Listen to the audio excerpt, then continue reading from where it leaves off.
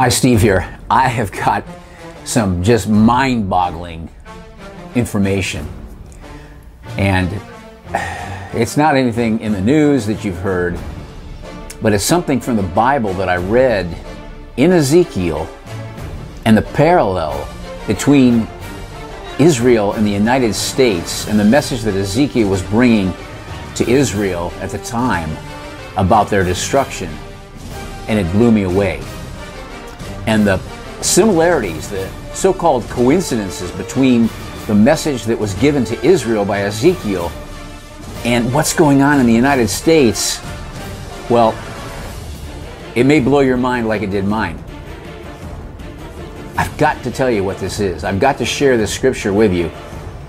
And then something Jesus said that also blew me away too with what's going on right now in America.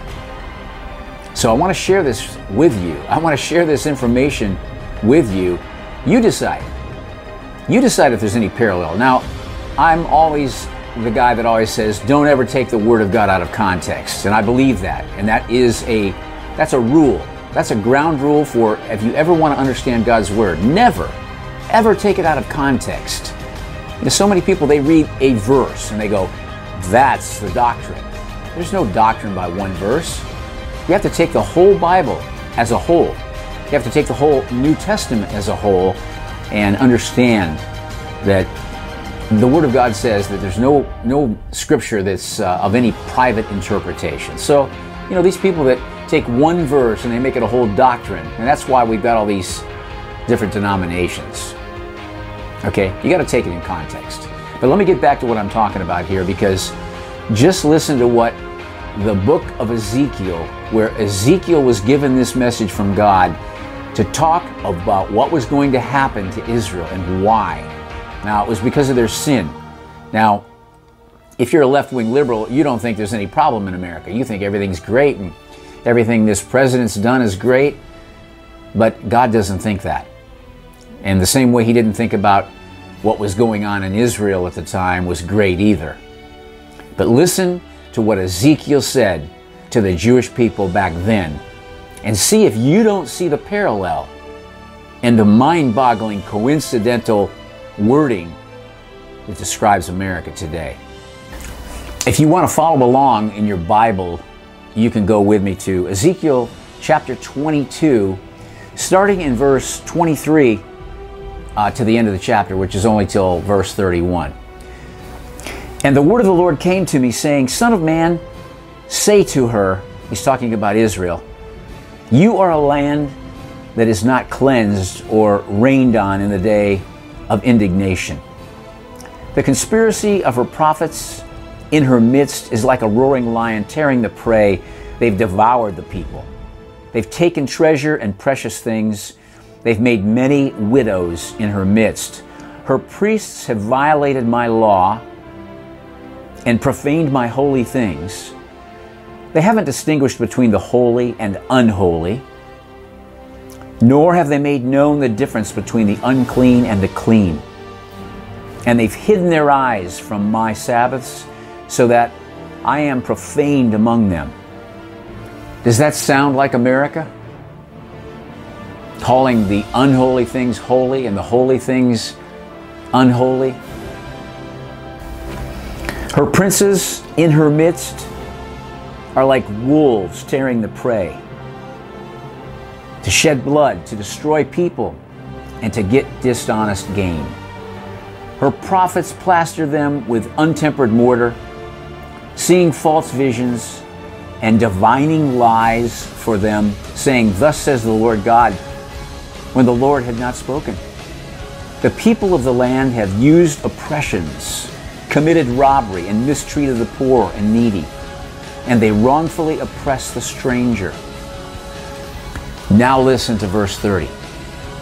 So far, it sounds just like America. The leaders, they called them princes back then. They were the leaders. But our leaders, our politicians, they've done the same thing to the poor and the needy in America. Now listen to verse 30.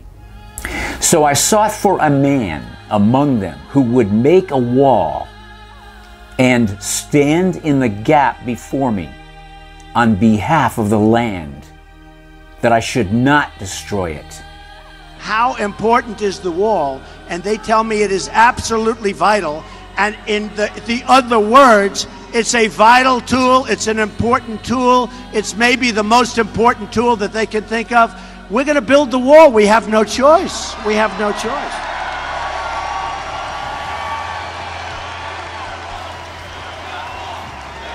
Now the next part of this verse. Ezekiel told the Jews, the Lord said, "But I have found none. I looked for a man that would stand in the gap and build the wall, but I found none." And I believe that now in America, God has raised up this man. And this isn't political. I'm not talking anything about politics. Just forget that. Get that out of your mind. I'm talking about the uncanny, unbelievable similarity between what Ezekiel told Israel and what's going on in this country right now. Is it a coincidence that the wording in this is to build a wall? So I sought for a man among them who would make a wall and stand in the gap before me on behalf of the land, that I should not destroy it. But I found no one. Therefore I have poured out my indignation on them. I have consumed them with the fire of my wrath, and I have recompensed their deeds on their own heads, says the Lord God. Build that wall. Build that wall. Build that wall. Build that wall. I believe this is a message from God for this country. We have an opportunity right now. At least it looks like we have an opportunity. And if we have a choice to actually put a man in the White House, a leader, who will stand in the gap for this country, who will build a wall. It's talking about standing in the gap for righteousness' sake, for caring about the country. At this time it was Israel. The message was to the Israeli people, the Jews, from his prophet, God's prophet Ezekiel. But I believe right now we have his word. And I believe we have an opportunity to say, yes, Lord, spare our country. We have a lot of people praying for this country because we know we're in serious trouble. I'll tell you, I'm going to be honest. I believe that if we don't help elect the guy we need in the White House who's willing to stand in the gap,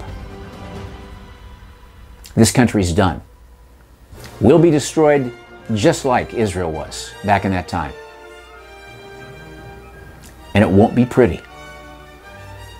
Now, I know there's a lot of people who are going to watch this and they're going to say, Steve, you're just a radical right-wing fanatic for Trump. This is all political for you.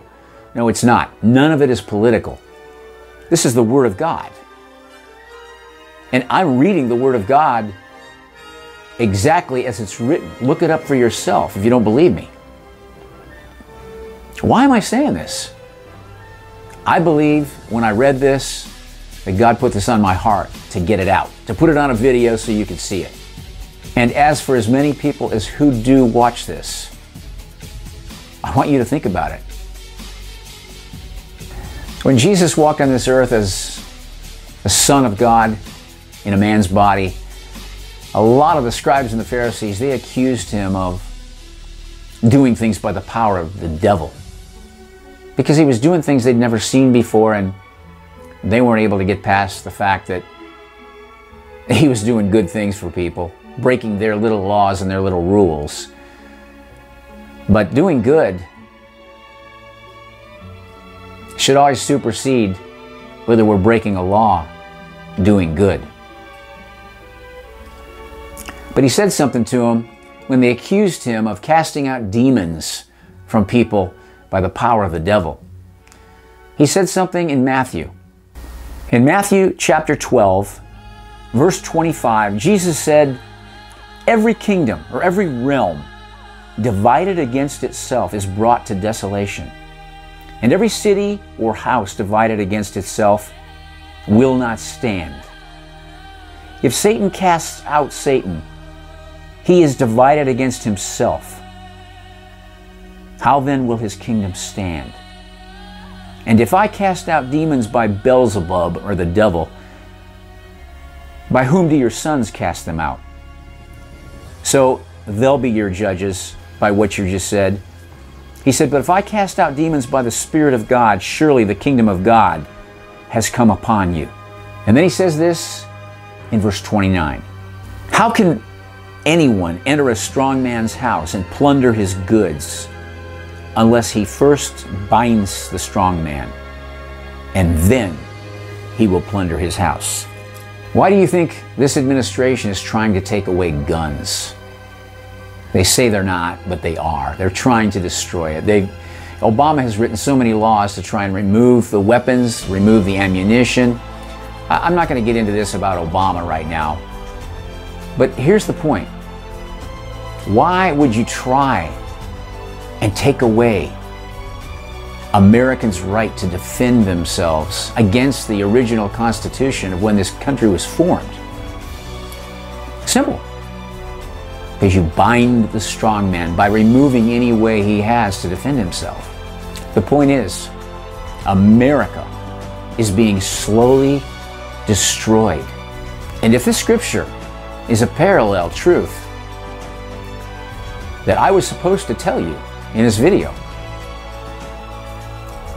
you need to think about it, because it's very, very important. If God raises up a man, think about this, or any man, it just happened to be Donald Trump. And I know he's abrasive in some ways, but he's still not evil.